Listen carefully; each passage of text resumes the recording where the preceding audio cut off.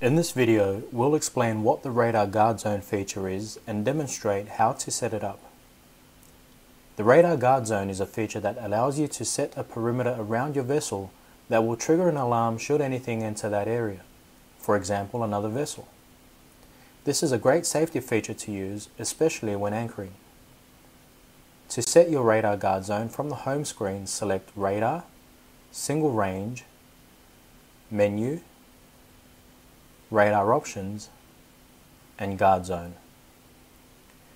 Then you can select arrow right for further options to choose from when setting your guard zone area. For example, corner 1 will select one side of the guard zone, which you can then move around and adjust to your desired area.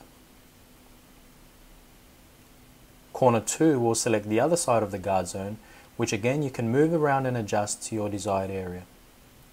Once complete, select Done, and there you have your radar guard zone set. Anything that enters that red area will now trigger a radar guard zone alarm. Stay tuned for more Garmin how-to videos.